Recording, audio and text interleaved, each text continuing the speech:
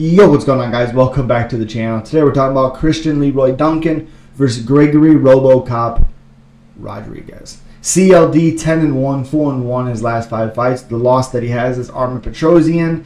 Just was trying to do too many funky things. I thought he could have done very well in that fight, and he just looked really, really bad.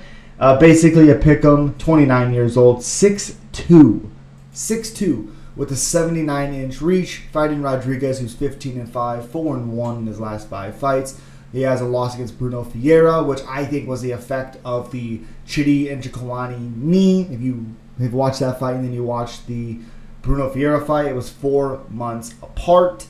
32 years old, 6'3", with a 75-inch reach, 1 inch in height, 4-inch reach advantage for Duncan.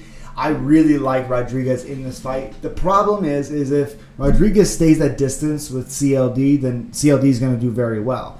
It doesn't seem, though, when Duncan is at distance, you would think, because of his style, that at distance, that's where he would want it.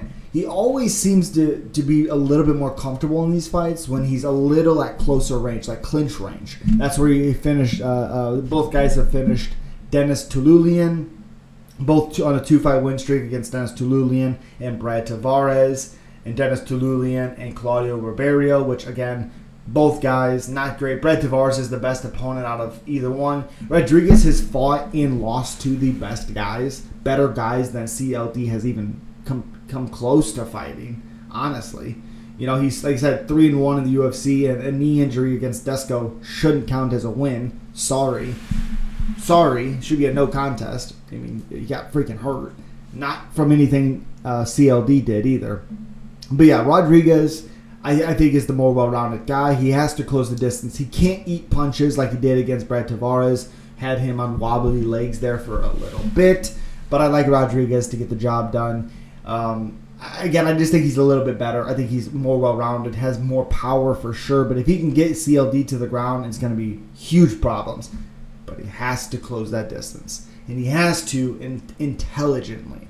He can't just try to pressure him. CLD's very, very good at countering those actions. But again, I like CLD. I like Gregory Rodrigues. He has 13 finishes out of his 15 wins. And he also has 7 first-round finishes. Has been finished 3 times by punches, but I don't think, only once in the UFC, but I don't think CLD is the guy that's going to do that. And as always, guys, subscribe, like, comment, and let me know who you're picking. Peace.